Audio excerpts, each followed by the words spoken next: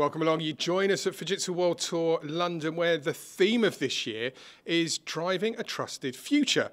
The rapid evolution of new technologies, new structures, new ecosystems, all brought about by digital disruption, causes a few questions and headaches, doesn't it? I mean, how do we deliver value back to the business for colleagues, the boardroom, our customers, even society at large? But we've got your back covered this year at Fujitsu World Tour. We're exploring the mix of partners, technologies, skills, and solutions that you need to address all of the challenges facing your organization right now. And that's the purpose of these videos.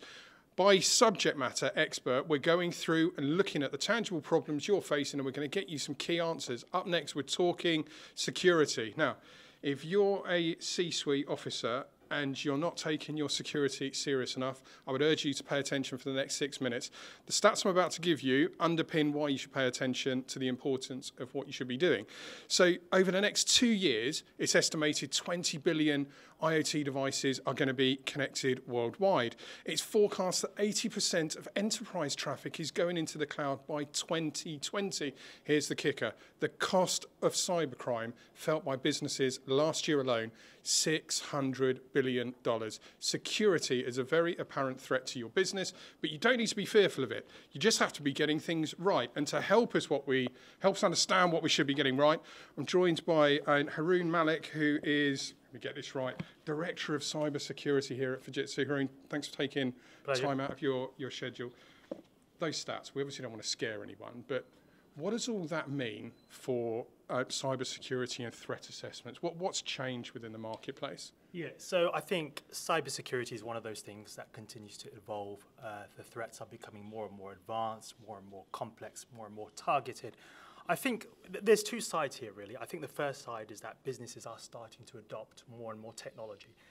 You mentioned the cloud, AI, IoT, and that's great, whether it be for improving efficiency, whether it be for driving digital trust, for improving or streamlining processes. That's one side of the coin. But what that essentially does is it increases what we call the cyber attack surface. There are now more ways to hackers to get into a network. So while on one side we're using all this wonderful technology and these IoT devices, there's a whole myriad of ways in which hackers can get into the network. You think of IoT.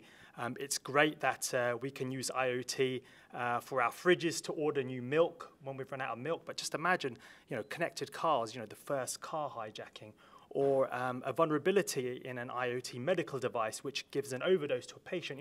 That's when it starts to get really, really serious. So I think those stats are great, but I think in terms of the threat landscape, it's going to continue to get more and more advanced. There's going to be new ways to attack a system's network and people, essentially, as well. And I guess that problem's only going to scale for larger businesses. So how do those big enterprise companies future-proof themselves? What do they need to be doing? Well, I think the good news is in 2019, we are now starting to see companies realize that that silver bullet approach, that technology-only approach is no longer going to work. Really, when I talk to organizations, it's really around providing that, what we call a multi-pronged, multi-layered approach to cybersecurity that uses people, process, and technology. So not just the technical elements, but things like training and cultural awareness, things like strategy, the things like intelligence-led security, things like user behavior monitoring.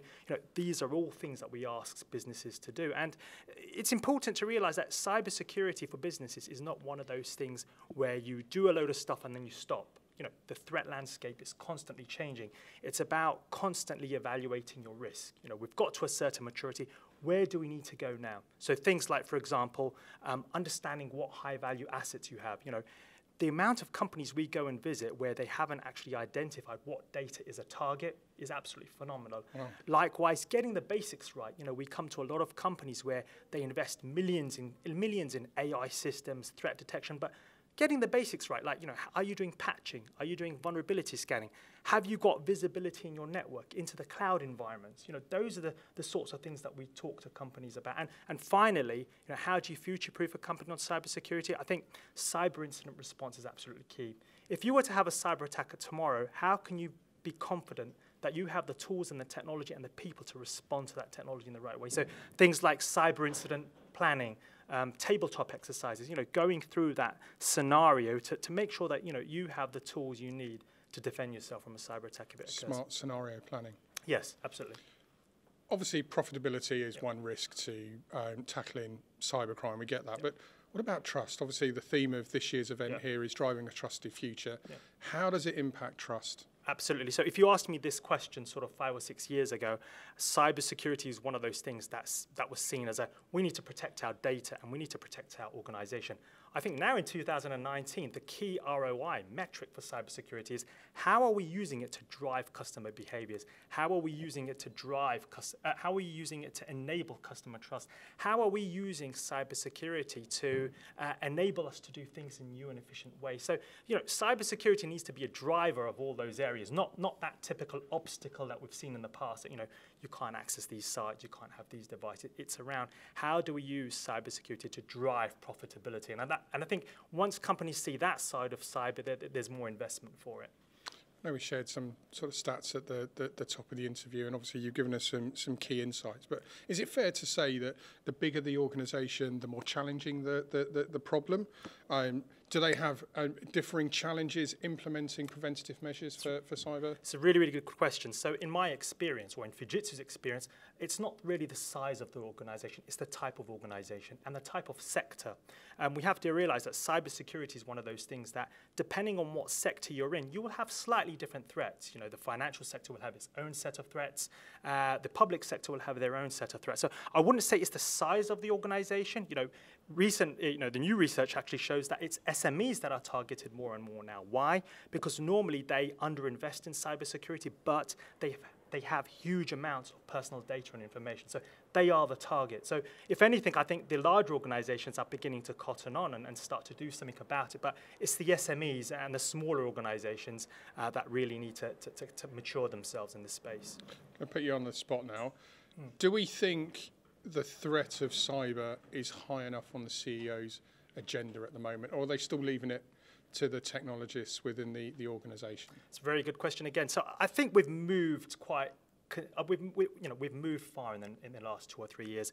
I think now, compared to sort of 2 or 3 years ago, CEOs are more and more aware of cybersecurity and the damage it can do to an organisation if they are not adequately protected. But here's the thing. It's one thing for a CEO to have it on their radar. What I tend to find is that it's the problem is, what do we do about cybersecurity? It's on our risk register. What do we need to do? Where do we need to put our investment? What should our strategy be? What sort of people should we employ? I think those are the questions that CEOs and the C-suite tend to struggle with. Right. That might be your next answer. I was going to say to you, if you had one message for the CEOs out there, the CIOs, CTOs, if you had one message for them around cybersecurity, what would it be? My advice would be, please don't think you're immune from a cyber attack. Just because it hasn't happened doesn't mean you're under a cyber attack already. There's 2 types of organizations: those that have had a cyber attack and know, and those that have had a cyber attack and don't know. So this needs to be taken very, very seriously. Sage advice. Haroon, thank you so much for stopping by and talking to us.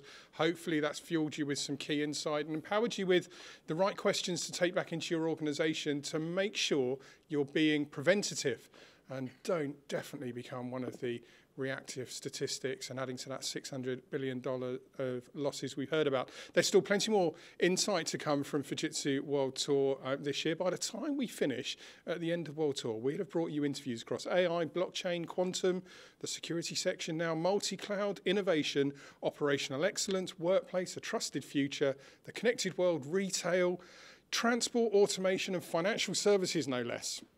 All you need to do is go onto our social channels, put in the relevant keyword to your organisation or any of the topics you've just heard that are driving some curiosity, and we will get you insight to the very challenges your business is facing right now. That's what these interviews are all about. Thanks for watching.